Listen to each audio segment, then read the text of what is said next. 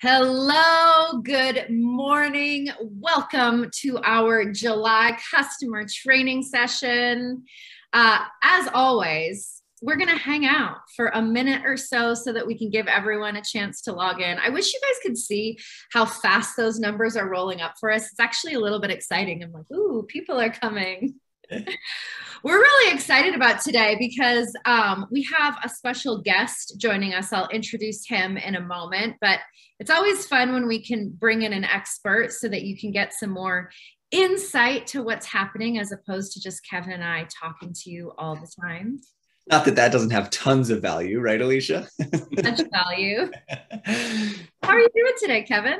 I'm good. It's a beautiful day here in Colorado. My allergies are going crazy, so if I mute myself, I apologize. I'm realizing I'm just becoming old and have a lot of allergies. That's just my life now. So I understand. Well, sometimes when we have a lot of smoke here in Colorado, it's, most of just us, but I've heard that everyone across the country is dealing with smoke. So we're sorry you're dealing with smoke too. Our view of the peak is a little bit obscured, but it also feels like we can't complain too much about it when we don't have the actual fires, right? Like, because we've been there before. So thankfully that's not it. All right, well, let's see. We are 2 minutes after. I'm going to start to make introductions and then we will jump into the content. For those of you that just joined, welcome to our July customer training webinar. Before we really get into it, I want to make sure you guys are aware of how you can communicate with us, how you can ask questions, how you can share comments, exciting things with your other guests. You have a chat window down at the bottom, so you can open it up and say hello. I see people already doing that. Just so you know, the default setting in Zoom when you communicate is just to panelists. But if you want to communicate with panelists and attendees, you can change that blue drop down so that you can also, make comments to your attendees like, ooh, I love that, or I've tried that before and it works. So we also have a Q&A box, and I have two incredible BombBomb associates helping us out in there. We have Aaron and Vivian. So if you have questions, you want to make sure you put them into the Q&A box so they don't get lost. Things get lost in chat really quickly. So Vivian and Aaron are going to help answer questions. We will definitely take questions at the end. I know you guys are going to have some questions for our inbox, which brings me to why we're here today. We're talking about deliverability and specifically how to get your emails out of spam and into the inbox. I'm Alicia. I'm our national speaker. I'm joined by Kevin, our client enablement manager, and our special guest today is Connor Vickery, our senior deliverability analyst. If you've ever been put in BombBomb jail before, Connor is probably the person that had to get you out of BombBomb jail. Welcome, Convic. Hi, how's everyone doing? Well, we're excited to have you. So this is what we're going to talk about today. We're going to, Kevin, if you can get us to that next slide. Yeah. Thank you. So our agenda for today, first, we're going to talk about the problem. And we all have experienced either a whole bunch of mail that we didn't want, or we have been the perpetrator of sending bad mail. The truth is that honestly, we've all probably done it. Every single one of us has probably sent mail that someone didn't want before, sent some bad email. But we're going to talk about the problem. We're also going to talk about your sending reputation. This is how your mail gets delivered. And newsflash, BombBomb doesn't get to make this decision. So we're going to dive in deeper into the nuts and the bolts of sending reputation and deliverability. And then, of course, we are going to make sure that you have best practices. You're going to walk away today understanding exactly what you need to do to make sure that your mail is hitting the inbox, that you're not getting sent into BombBomb jail or Gmail jail or Apple jail, any of those places where email service providers decide to not deliver your mail. So that's what we're going to jump into today. Well, and I'm excited because I wanted to start this. We actually just had a Q&A come in from Jared, which is like a perfect lead into this. He's basically saying, I've sent 59 videos. I've had 19 of those watched, about 33%. What does BombBomb consider a good watch rate? Well, guess what? Our poll, which I'm going to launch right now, is what do you guys think is a good open rate? So there's a little bit of a difference in what Jared had mentioned there versus what I'm asking. An open rate is more of how many of your emails are actually getting opened and viewed. A watch rate would be a little bit more of my video is getting played. So just to clarify the slight difference there, but what do you assume is a good open rate on your emails? One of the really funny things, Connor, I'm sure you can speak to this more than anybody, but Alicia, I know you and I would get on even sales calls years ago when we were both on the sales team, and somebody would be like, I'm getting an 80% open rate. Why aren't the other 20% opening my emails? Right? And I think this is a really good thing because setting those expectations is massively important when we're talking about deliverability and what should I hope for with sending my email. So I'm not going to give an answer quite yet on this. I'm going to let it simmer. We've got about 64%. So I'll give it about 8 more seconds because then we've had it up for 1 minute. So if you haven't answered yet, answer now, get your answer in. And I'll go ahead and end this right now just so we can kind of look at what people's expectations are. So this is awesome. This is perfect. And Connor, I'm going to let you speak to this a little bit, but you guys can all see there that most of you think 50% would be a good open rate. Guess what? I do too. I think that would be a really good open rate. Great. But Connor, talk a little bit to this on just what is a good expectation to have? What are some kind of averages as far as open rates goes from the email world? Yeah, that's actually like a tougher question to answer than you think. It really depends on who are you sending to, right? So if I'm sending to like a small group of my friends and family, I would expect a pretty high open rate, although I text my cousin and sometimes he doesn't reply back at all. So even that's hard to expect, right? It's hard to expect 100% even from like your friends and family, your close loved ones. So 50% is really, really good, especially if you're just sending to like a group of clients. But I mean, honestly, I'm looking at things that are above like a 20% open rate. If I see a 20% and the other indicators in the data look good, then that's usually like a pretty good reason to keep moving forward with how you're doing your emails. So that's really good so everybody that picked 50 or 100, this is really good for us to have as a framework as we go into this discussion. A 20% open rate on all of your emails is pretty darn good, right? That's pretty good as far as those sort of things go. So keep that in mind. Now, there's a lot of different details to all of this, but if you're looking at all of your email sending all combined and you're averaging about a 20% overall, you're in good company. That's a good place to be. Those of you that picked 5%, we're going to talk a little bit about how you can be a little bit more specific and improve that, because 5%, we want to be higher than that. If we're only getting a 5%, we're maybe not targeting the right people and those sort of things. So let me go ahead and close this down and let's kind of jump over to that what is the problem thing. Alicia, talk to us a little bit about this. I know this is something that we've all been talking a lot internally at BombBomb about. Yeah.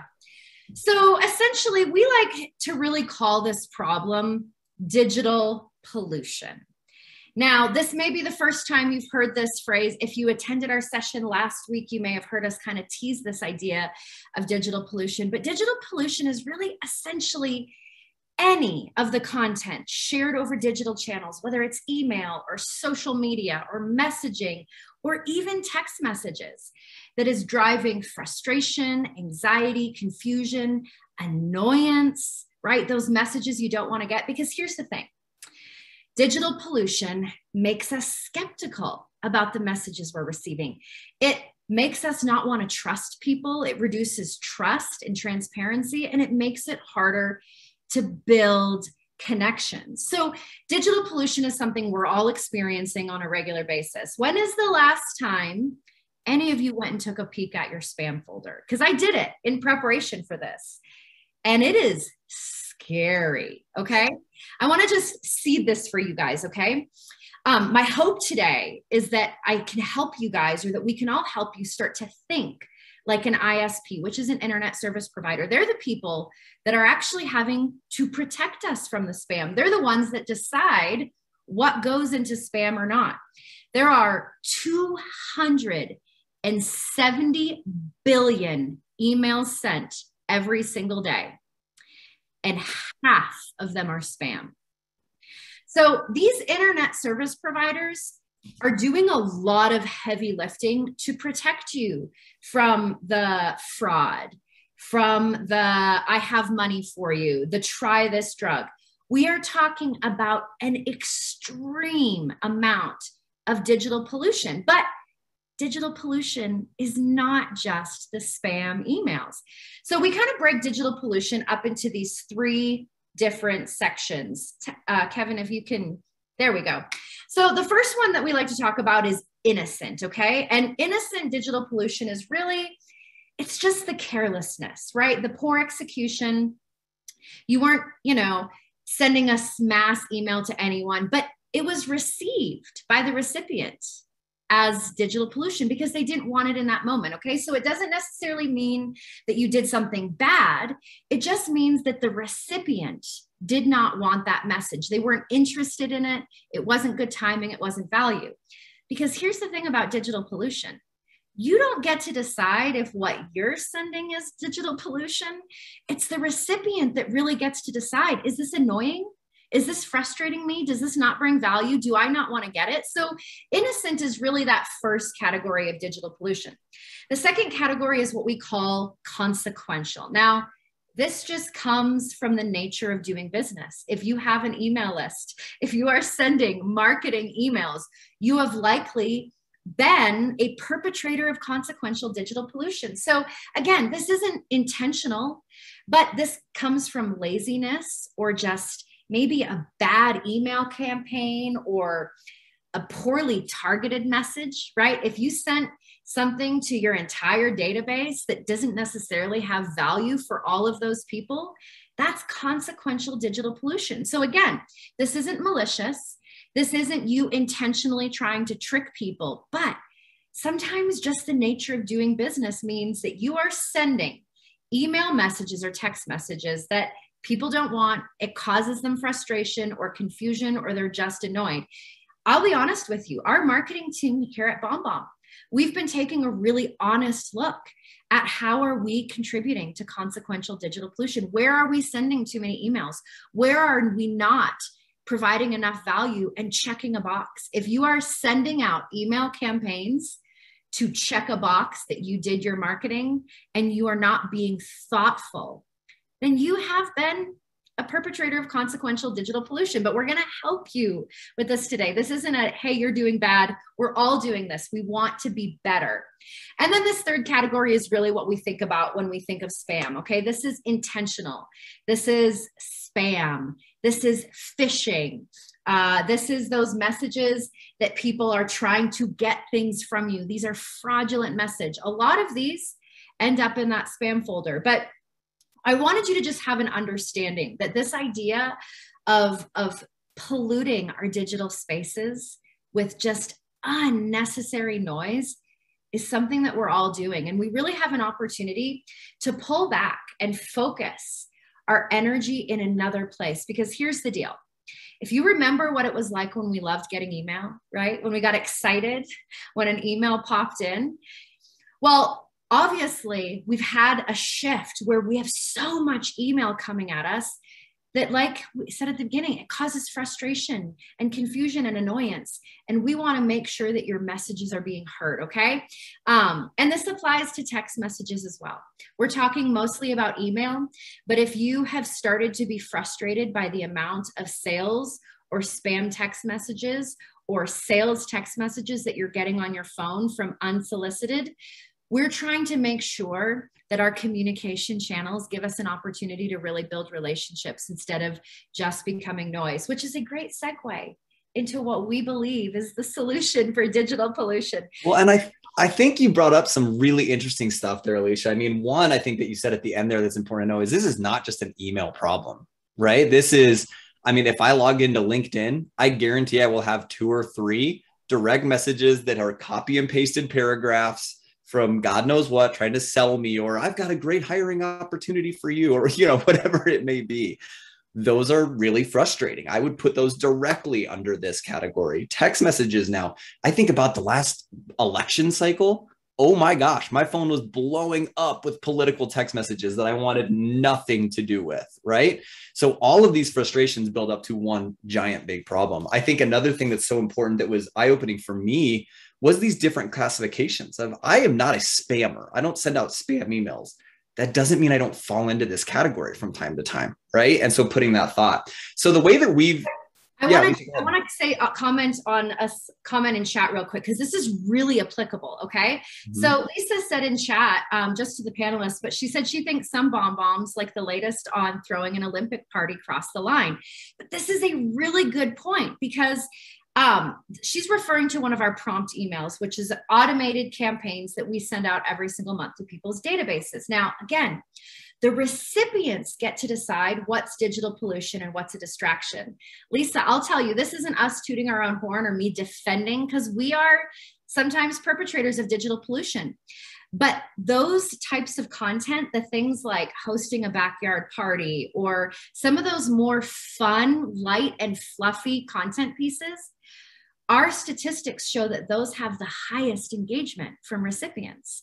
So for us, your recipients, now I don't know your specific recipients, but our data shows that the recipients of those kind of light and fluffy fun, here's some tips for throwing a party, our recipients don't think they're pollution, because we see some of the highest engagement on those. So again, this is why when we talk about really, we're going to talk about tracking and auditing your lists.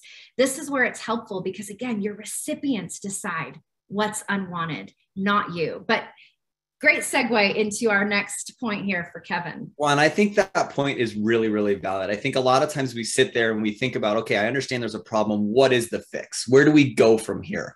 Well, we at BombBomb are actually working really hard on putting some terminology to this.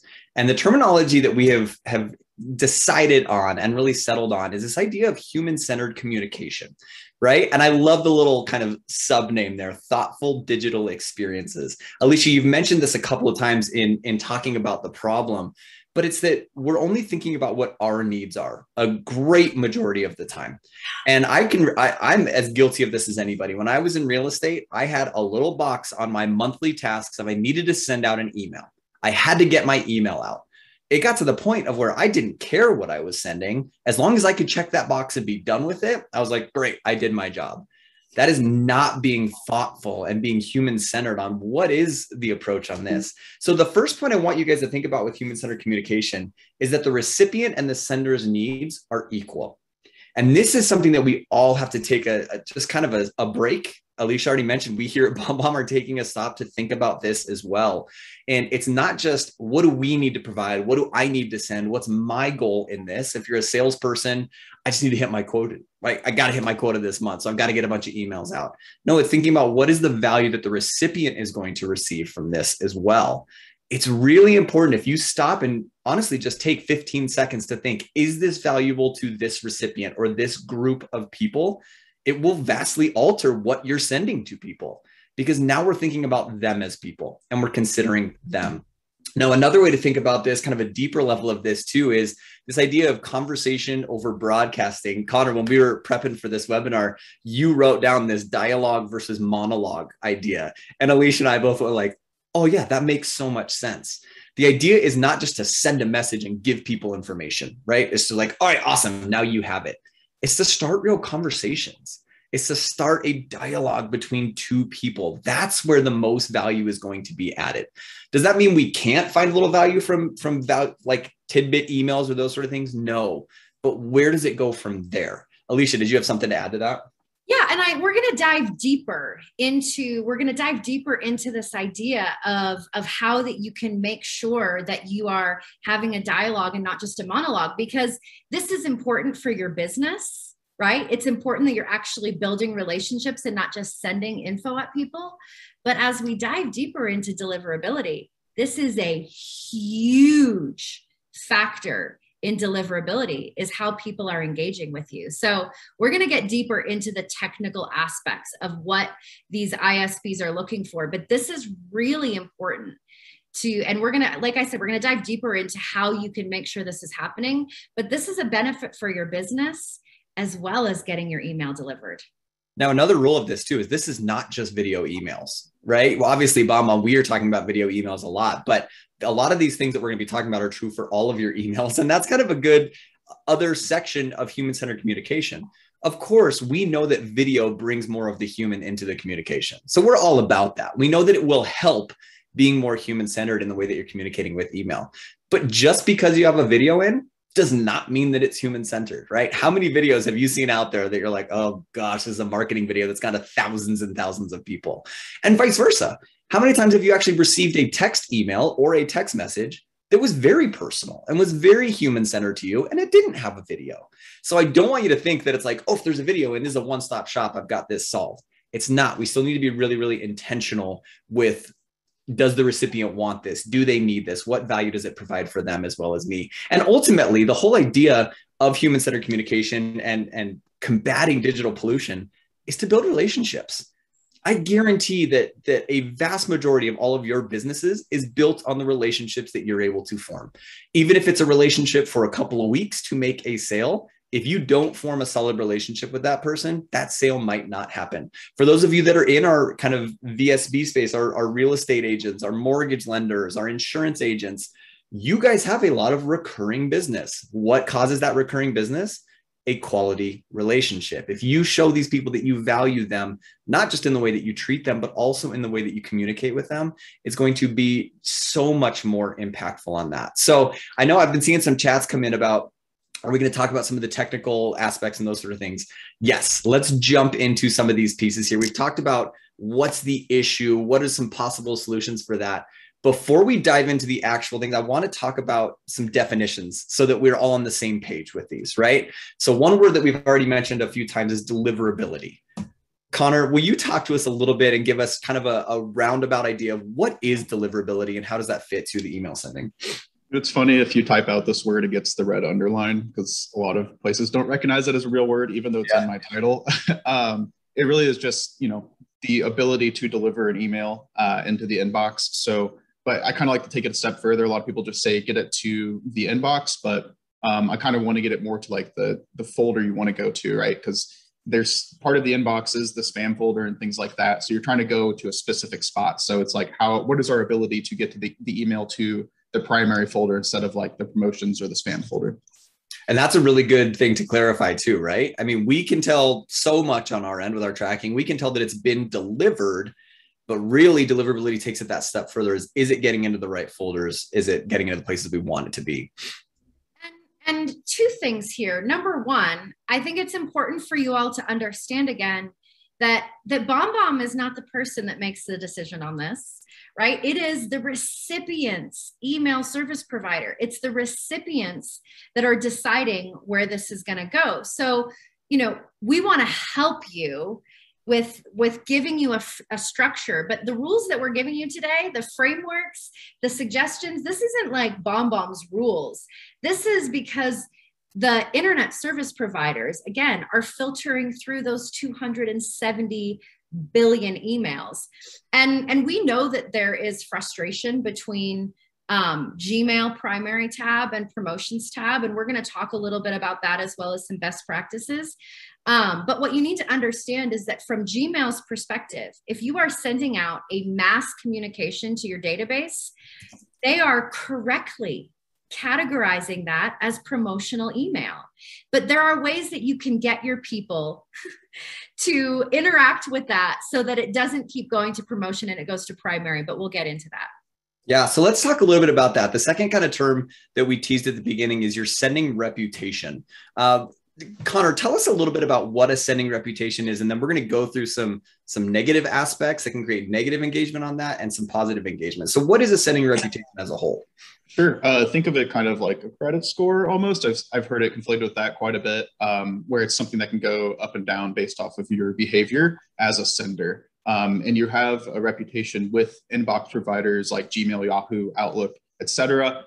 Then there's some third parties out there that they oftentimes reference, but we won't get into those because that's usually for like very large, very mass marketing email systems. But for our types of senders, like this more, smaller batch sends and sending to like personal emails, we're going to be dealing with like the inbox providers categorizing mail. And you're going to have a sending reputation for yourself as a sender on the email address you're using or the domain that you have. So if you have like a website that you're sending from, such as @bombbomb.com, that's going to have your reputation as well as the mail servers you send from. So BombBomb, the platform, has its own reputation, which we upkeep.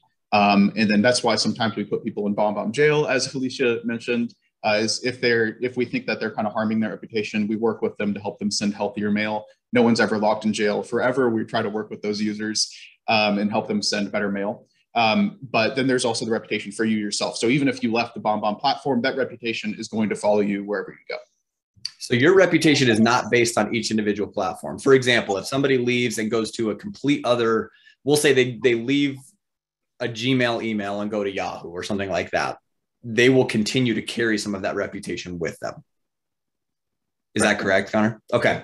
I think that's important to know, because I know I had a lot of people that would be like, oh, I'm just going to go to MailChimp and start sending stuff over here. Or I've been at one of those senders. I'm not talking ill on MailChimp at all, but I've been at one of those and I don't have the best reputation from there. That's why I'm coming to BombBomb, is so that I can start from scratch. You're not starting from scratch, right? We carry this with us. So it's really important that we do that. So what are some of the negative, I'm going to show kind of a list here as far as negative engagements, things that are going to start giving you a negative sending reputation. Connor, talk a little bit about those first two bullet points, getting reported for spam and being marked as spam. What's the difference between those? And just to clarify a little bit. Totally.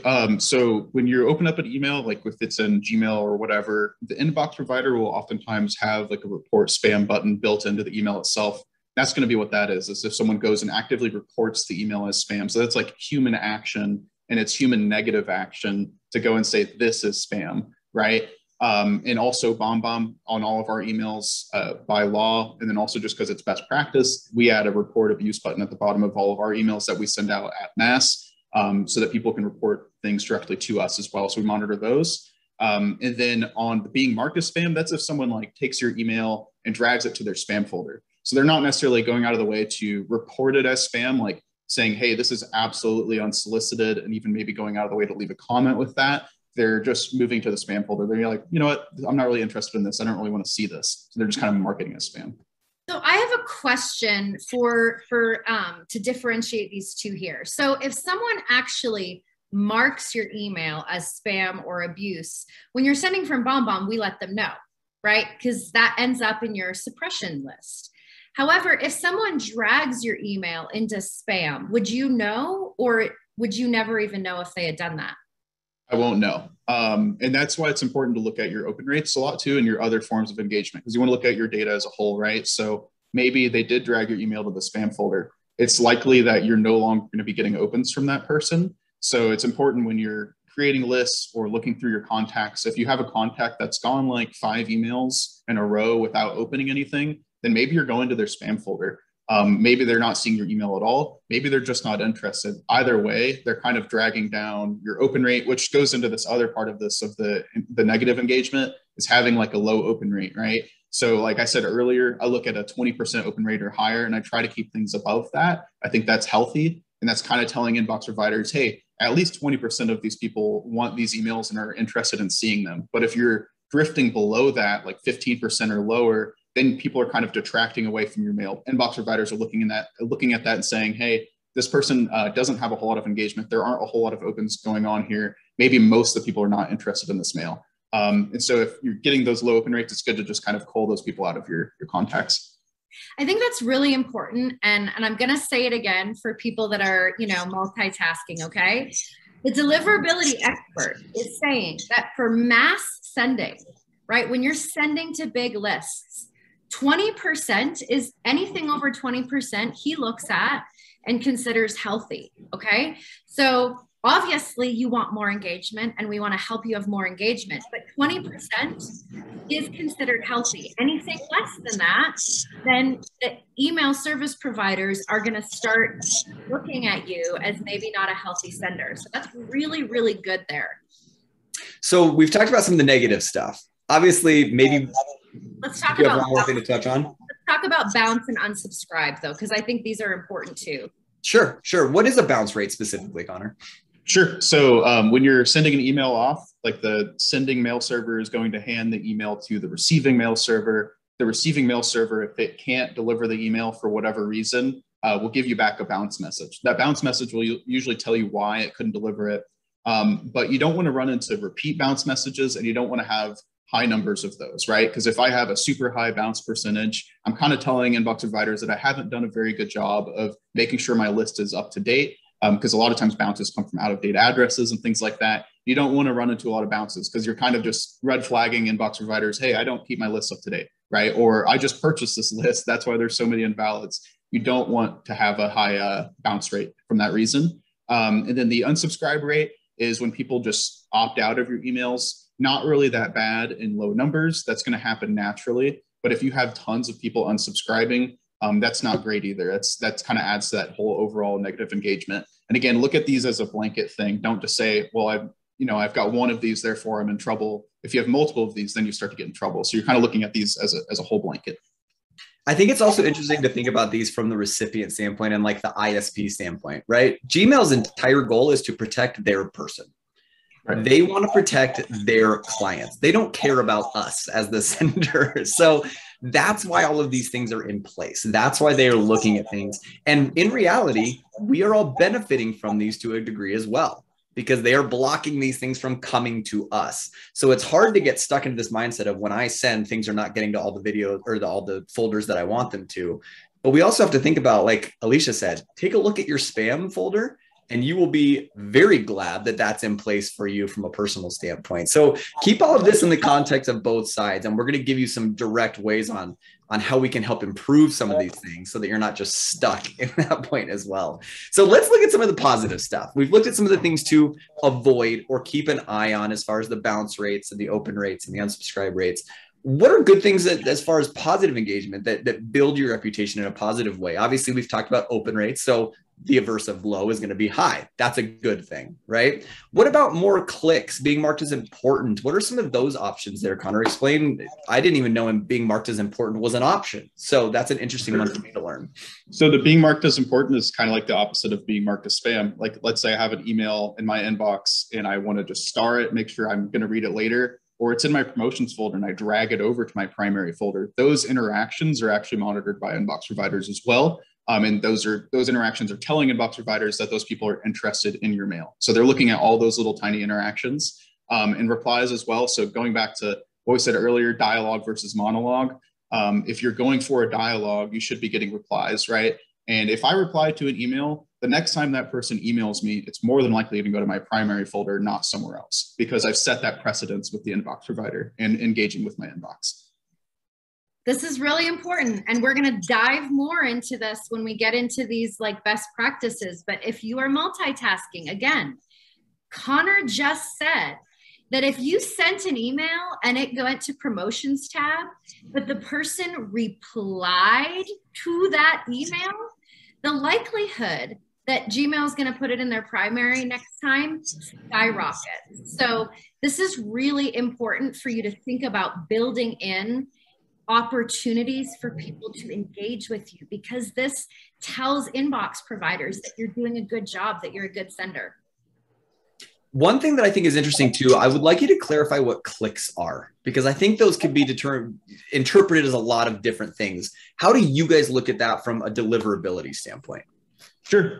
So one thing that's important to keep in mind with clicks or plays, as we were talking about earlier, is that those are going to happen after the open, right? So if you have a 20% open rate, it's unlikely that your play rate and click rate are going to be higher than that, because the open has to happen first, right? So you have the person seeing the subject line, and that triggers them to open the email if it's in the right place in their inbox. And then once they're in the email itself, and they click on something in the email. So it's a second level of engagement. It's that extra step of engagement, and that's being monitored too. So if someone, it's kind of like a reply, not only did they open the email, but they also took the time to go click on the link in there or reply in there or watch the video, and that engagement's monitored as well. So if someone's that engaged, man, they must really want your email or must be really engaged with what you're sending. So it's important to think of an entire email experience as kind of a journey, right? And we're going to talk you through a framework actually in just a second here on how to do that. But as we're transitioning into best practices here, what's the first step in this journey? It's how do I get them into my email, right? We all get, I think I read that the average is about 125 emails a day is kind of the national American average. So how do we get somebody from seeing all of these 125 emails to actually engaging with ours specifically? This is probably not going to be shocking to you, but that first kind of weapon, that tool that we have is going to be our subject lines. Alicia, do you want to talk through some of these best practices on how to get people engaged with the best uses for subject lines there? So your subject line is obviously the first indication that someone is looking at to decide whether they're going to open it or not. So first best practice here is that your subject lines, you want them to be less than 7 words. I've seen ones that said 7 to 9 words, but this is something that inbox providers look at. Convic, correct? Yes, correct. So a subject line is one of those first things that the inbox provider is looking at. So you want it to be less than 7 words. You don't want a big, long subject line. But you also want to create curiosity, right? You want the subject line to be something that piques their interest. Like 3 ways to such and such, or whatever your topic is here. Putting numbers in your subject line. This is a great way to create curiosity. Personalize. I cannot tell you how beneficial it is to you if you can personalize a subject line. We are psychologically drawn to our names. We've all heard this statistic before about if you hear your name in a crowded place. It's the same way in the inbox. If you can make a subject line personal to someone, either with their name or referencing something that will be familiar to them. If you had a phone conversation about the Milwaukee Bucks hopefully winning it all, right? If you're sending them an email and you reference the Milwaukee Bucks today, they are going to open it because it's personal. It has that personal trigger for them. Video is actually really a powerful word to have in your subject line if you want people to play your videos. Putting video in the subject line does not actually increase open rates. Our stats have showed us that it hasn't. However, putting video in the subject line increases play rates. So if you want people to play your video, it is going to be helpful for you to put video in the subject line because it's letting them know what they're going to find when they open the email. This last one is important. You really want to avoid spammy language in your subject lines. Words like free or last chance today, using all caps or excessive punctuation or emojis can be helpful in a subject line, but if you do too many, it kind of falls in that excessive punctuation. So you really want your subject line to be clear, concise, and personal if possible. Can I touch on this one a little bit? Yes. The most important out of all of these, in my opinion, is the personalize. If you go look, I encourage everyone after the webinar to go and look at your promotions folder versus your primary folder. So in Gmail at the top, promotions versus primary, and look at the subject lines in your promotions folder. I still go to my promotions folder all the time and click on those, but you will see all of these practices kind of not in use. You'll see lots of emojis and things like that, and these like very kind of ad type subject lines, whereas the emails in your primary folder will all be much more personalized and as if they're continuing on a conversation you've already had. I think it's interesting as well with all of these things to go, not only are the ISPs looking at these, are the algorithms evaluating a lot of these things, but think about it if you're getting these emails, right? If I'm getting an email that has free in all caps and exclamation points, I immediately, that trigger goes off immediately in my brain. Even if it got to my inbox, I'm out. I'm not opening that email, right? I know. And I would tell you a best practice that I have kind of learned in the lots of emails that I've sent out is with that personalize option. I personally do not personalize with a person's full name. I'm not going to put, hey, Alicia Baruti, take a look at this email. That again, my antennas pop up and go, oh gosh, this was probably pulled in from some list or pulled in from a CRM. It was auto-populated versus if I see an email that says, hey, Kevin, take a look at this. I'm like, oh, maybe they know me. It just automatically feels more personalized. I don't know if there's any science to that, so I'm not going to give you a bunch of stats. I just know from a preference standpoint and from sending lots of emails and watching what's engaged with, that has helped me a lot with that personalization thing, is just kind of having the first name instead of the full name there.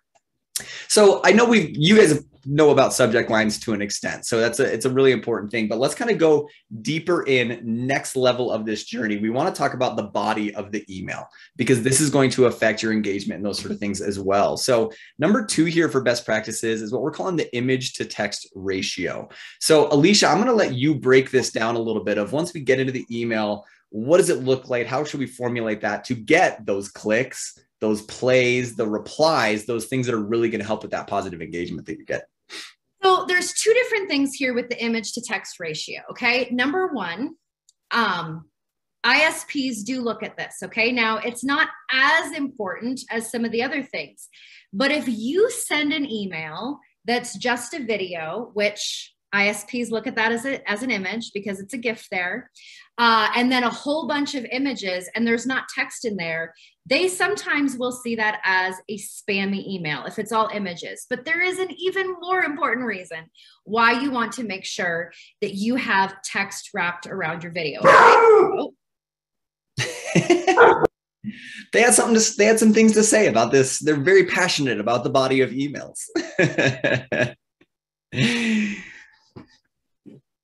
Okay, so sorry guys, real world. I'm almost back to the office, but we're still dealing with dogs.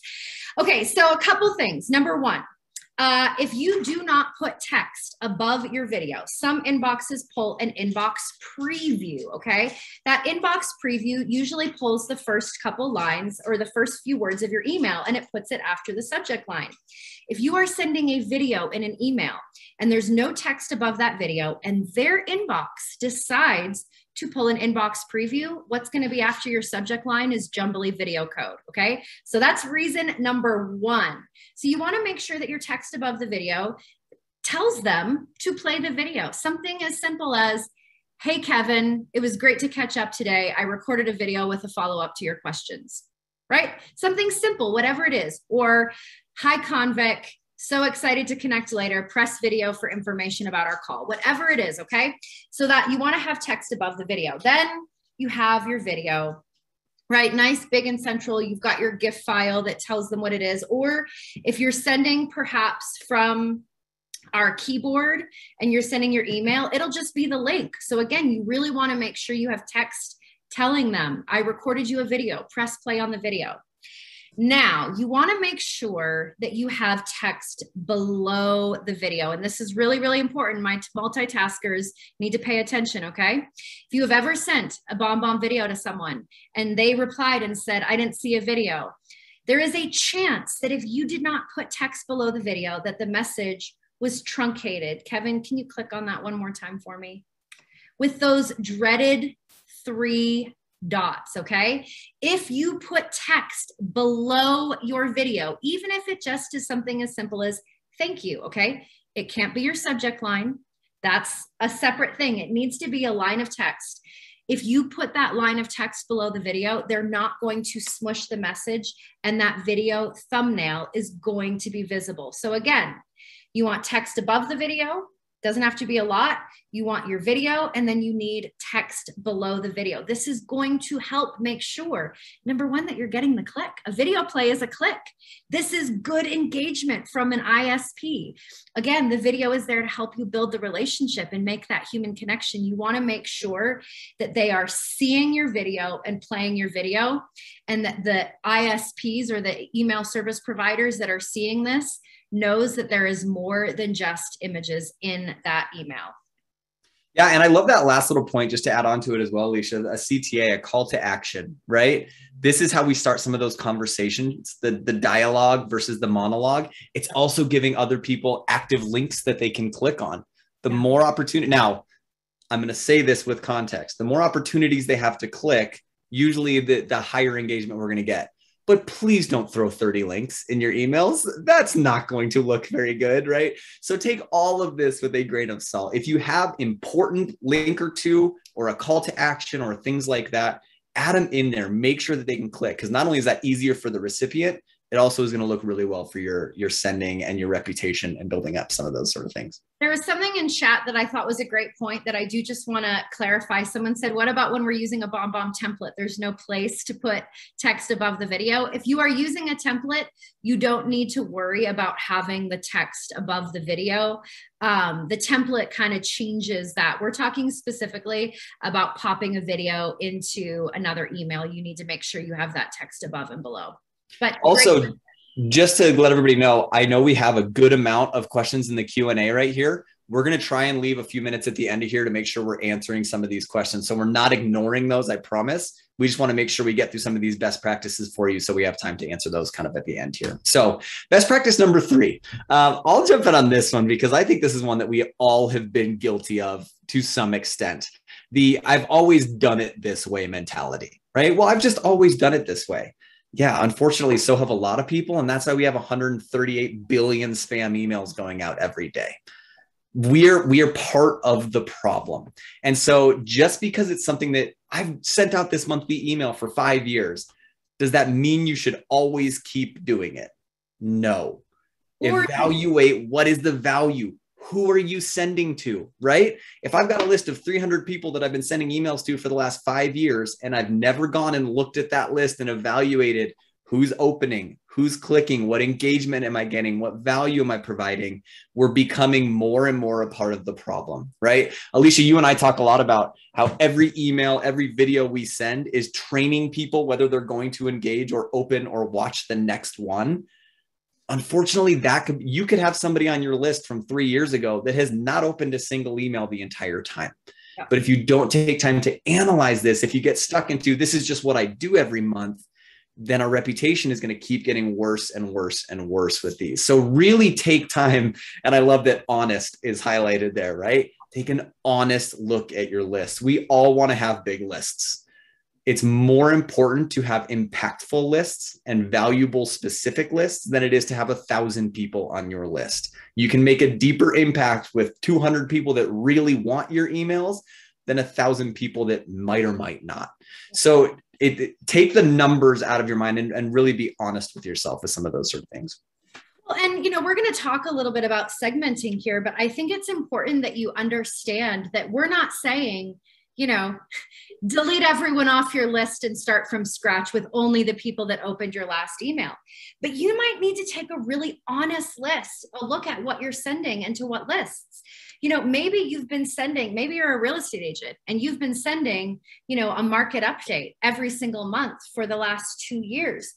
You might need to take a really honest look at this and see who's engaging with this, because the people that are engaging with that market update are obviously interested and they keep wanting that. But what about all the other people? What about the 80% of people that are engaging with it? I'm not saying don't send to them anymore, but maybe you need to send them something that has a different kind of value for them. So when we talk about segmenting your lists, this is an opportunity for you to increase your engagement by sending more specific things to groups of people that they're going to be interested and engaged with, instead of just sending to that same massive list over and over and over again. And I think the second thing here is really important. You're not allowed to use bot lists at BombBomb. That's not because we're mean. It's because it's the law for canned spam laws. But we know that there's still ways to get around this. You may have harvested a list or bought a list in the past that, wasn't doing so well. You need to be honest about these things with yourself, because this isn't about, this isn't for our benefit. This is for your benefit of getting people actually engaged with you. I think you brought up a really interesting point, and then this really, we're going to segue perfectly into the fourth best practice here. But I think there are also ways for lack of engagement or negative engagement to create real conversations. To Alicia's point of, if I've got somebody that's not opening any of my emails, what could be a really neat opportunity? Maybe I send them a one-to-one email, or I call them, or I reach out to this person and say, hey, we haven't talked in a while. I want to catch up. And in that conversation, you can find a way of, I know I've been sending you these monthly emails. Do you enjoy those? Do you not want those? What would you like more? Use that as a way to create a real positive engagement, a real relationship. And it started from something that could be negative, and you're turning it into a positive opportunity there. So keep those in mind as well. Again, we're not saying get rid of all those people. Find opportunities for those people as well, to where you can build on that. And this kind of goes a little bit into number 4 here, Connor, and I'll let you talk a little bit about this, but segmenting your lists. I'll let you expand on this one, because I know this is something that you talk a lot about. Sure. And honestly, the part you guys were just talking about ties into this really well. If you're the type of person that sends out a newsletter like once a month, and you're getting that 20% open rate, and of course you want to reach those other 80% of people, but you have to ask yourself, are you jeopardizing your ability to reach them? And are you even reaching them anymore? Right? So over time, if they've become disengaged, where are your emails going eventually? If I stop opening emails from a specific sender, eventually those emails are going to get categorized by my inbox into the spam folder or the promotions folder. And so that person, by not removing me from that basic marketing email, even after looking at my lack of opens, is kind of jeopardizing their ability to send emails to me correctly, right? So instead of just letting those people go for a really long time without opening, change up your strategy to those people. Like Kevin said, look at that as an opportunity to reach out on more of a one-to-one basis. Then once they re-engage and you get them kind of pulled back into the fold, then you can start sending them those larger emails, right? So this is kind of ties into that segmenting list here. So if you've got 1,000 people per se, and you have a 20% open rate, take those 200 people, that 20%, and use that as like your core marketing list. You know they're engaged with this type of mail, and then change up your strategy to those other 800. Can those other 800 be broken down by further categorization? Are they all in a specific zip code? Did they all meet you at a specific open house? Is there some type of pattern that you can really drill into to create a similarity between them, and then create lists based off of that? We had a one of our BombBomb members who was at our Rehumanize conference a couple years ago, did an entire session on segmenting lists. Now, this was a real estate guy, and I just gave an example there in that second bullet point for someone who is in real estate. I don't know your business. You all have different businesses. We have so many different industries here, but when you're talking about staying relevant and staying in front of people and maintaining those relationships, it is not about checking a box and saying, oh yeah, I sent an email to my database this month, I'm good to go. It's about offering value. If you are not providing value to these people, they're not going to keep opening your email, which is going to hurt the relationship. So, this was just some bullet pointed suggestions for if you're a real estate agent, but you should be segmenting out your clients that might be retiring soon and downsizing versus your growing families or your luxury market, or the people that are sending you referral relationships versus people who aren't, or the leads that you never converted. You should not be sending the exact same things to them that you are sending to your people that you have solid relationships with. So this stat actually came from, I believe it was MailChimp that this stat came from, but segmented lists, like targeted lists, have a 14.3% higher open rate and an over 100% higher click rate, okay? It is not about checking a box that you sent an email. It's about segmenting your lists to make sure that you are providing appropriate value for that audience.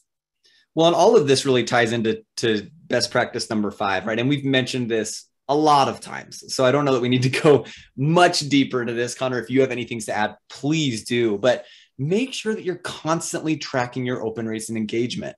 I don't mean you need to spend an hour every single day, but if you're sending out a monthly email list, you need to be scheduling time for yourself a few days after or a week after to go in and analyze that. You need to be doing this on a regular basis. And really, I think this leads into our last tip, which is, I would argue, the most important in a lot of this that I've learned from talking with you, Connor, but it's building good habits, right? I think it's easy to think, oh, if I just am more focused on this email, then my reputation is going to get better. It's going to only improve from there. One email is probably not going to fix all of the problems that we've spent 10 years building up. We have to build good habits. We have to start thinking about our recipients with that human-centered mindset. We have to start thinking about that and processing it and contemplating it on every email we're sending. That might seem exhausting. So I don't want to stress you out by thinking, oh my gosh, I've got to do that all the time. But analyze these emails. Before you click send, spend 5 seconds thinking about, is my recipient going to want this? If you can honestly say, yeah, they're going to be excited about this, click send, don't think about it again. If you're not sure, maybe take a few more minutes to rethink about that and analyze that. Make sure that we're not just monologuing, we're communicating, we're building a lot of these points that we've been talking about this whole time. Connor, do you have anything to add on the tracking and the building of good habits and the longevity of these best practices? Well, I think not only does it help your open rates as a person, but that cascades into helping your sending reputation, like we talked about earlier, right? So then your sending reputation is better because your open rate's better and everything else is better. And then your emails start to go to the primary folder more often. So it all just kind of benefits this giant ecosystem that you're part of. It's awesome. It's so good to think about. And I know I wish there was like a cheat code for all of this where we could be like, oh, just change this setting in your email and everything will go where you want. Unfortunately, it's not that simple. And that's why I want to give you different options for best practices so that you can pick some things to start focusing on. So just to recap, and then I want to leave the rest of this time here for any questions, because I know we've got a lot of questions. And since we've got Connor here, I want to make sure we utilize his expertise. But we're all sick of the digital pollution. None of us like that. let's do our best to make sure that we are not contributing to that, right? And that we're really being human-centered in the way that we're thinking about all of our communications. I don't care if it's email. I don't care if it's text message. I don't care if it's cold calls and who we're calling or social media. Think about the other person on the other end of this phone as you're making these calls, as you're sending these emails out. And also, I think this is important to know, your reputation follows you. It lives with you everywhere you go. So if you start just tanking it and not caring over here and then decide, I'm going to jump ship and go somewhere else, it's going to follow you. It will find you. Guess what? Google's really smart. They make a lot of money. And they make a lot of money by doing these things and knowing how to be smarter than me as an email sender. So don't think you're going to outsmart these ISPs. Let's be responsible with everything that we're sending from there and build the good habits, right? This is not a one fix. This is not a great, I'm going to be really good for today. It's every time we're communicating, let's make sure we're building those habits. So our homework for you guys this month is that we want you to take a look at your lists. I know you're all so thrilled that we're challenging you to do this, but it's so important. Think about some of the things that Connor and Alicia both mentioned on how are we being specific with who we're sending to. Connor actually corrected me when I was building this. I had some notes on here that said, delete all of your unsubscribed. Then he goes, no, don't do that. We want to suppress them. We want to keep a list of all the people that have unsubscribed so that we don't send to them again. If we delete them all, they disappear and we don't know, right? Suppress old contacts, update old contacts, find those as opportunities to reach out and go, hey, I've noticed your email has not been going to your email address. Did you get a new one? Can I update that? Would you like some of this information that I have to offer? And then we've talked about segmenting lists, right? Taking these massive 1,000-person lists and segmenting them down into more targeted things. If you're a salesperson, maybe you have inbound leads. Get specific with those inbound leads. Maybe you've outbounded and built relationships, build them into their own segmented list so that the content and the value that you provide to them is way more specific to what they need. So I would challenge all of you, time block an hour. Pick an hour where you can spend some time dissecting this. I know it's not fun, but it will help. I promise you that. So let's jump into some of this Q&A stuff because we've got, well, 3 more minutes, but we may even go a minute or 2 long. Yeah, but we have a lot of questions and a lot of really great questions. So I'm just going to let you guys know, we are going to hang out. We're going to hang out for a handful of minutes over the top of the hour to answer questions. If you asked a question that you are waiting to get answered, we will do our best. We're not going to be able to answer all of them, but we do want to answer some of these questions while we have Convic. If you have to go, we understand, but we are going to hang out. So I want to make a real quick distinction though, before we dive into these questions, because I've seen it a couple times in the Q&A about like, so you're saying if we send from BombBomb, or you're saying if we send with a template, it goes directly to spam. Guys, there is a big difference between spam and the promotions tab, okay? This is really, really important. And I've been working at BombBomb for 6 years, and I've been answering this question for 6 years, okay?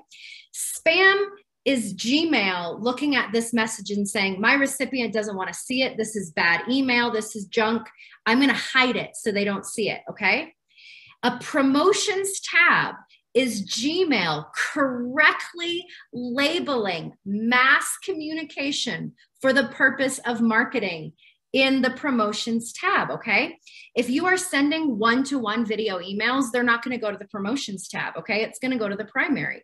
If you are sending a mass communication to 2,500 people and Gmail puts it in the promotions tab, they did the correct thing.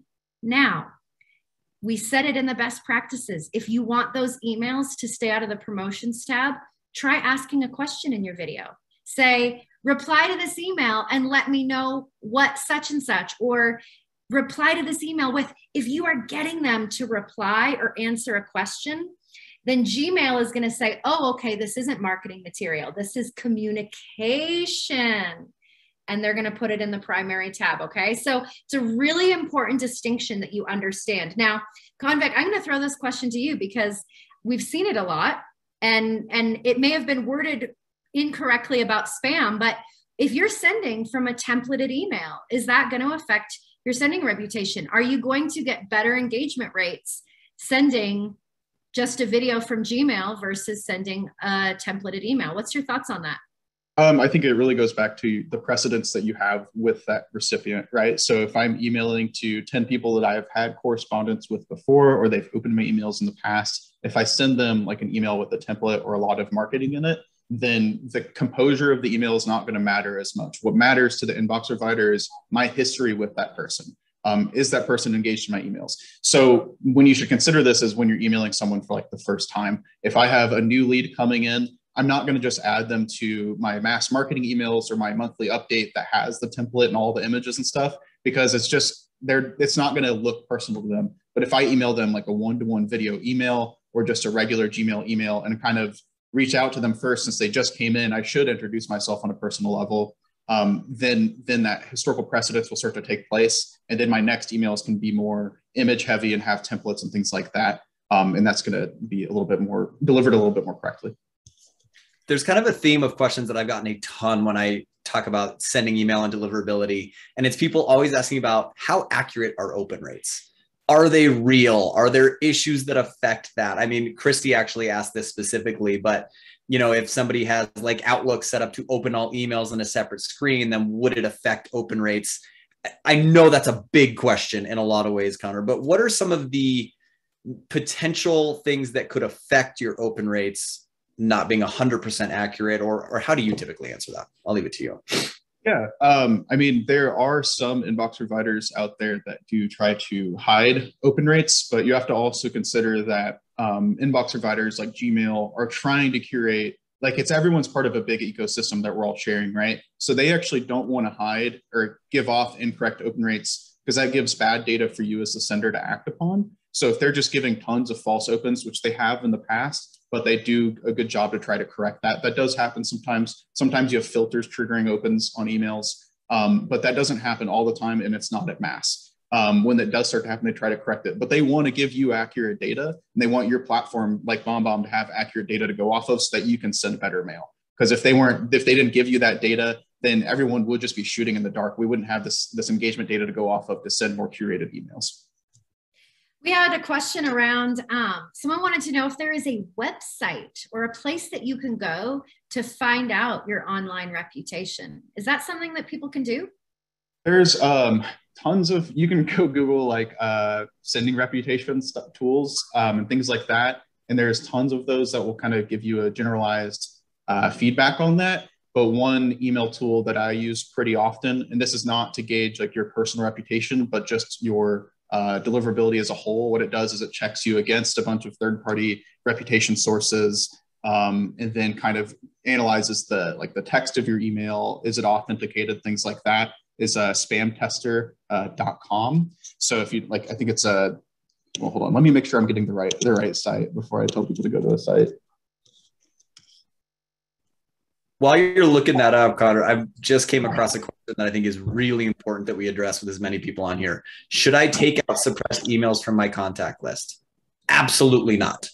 No. That might be your most important list that you have is your suppression list.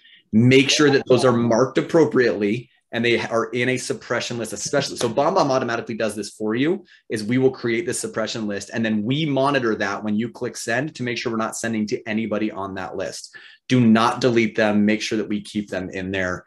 It's really important for us to know so that we don't keep sending to those people that don't want your emails for whatever reason. That's going to help a lot with your sending reputation. So just a quick answer while you're looking that up.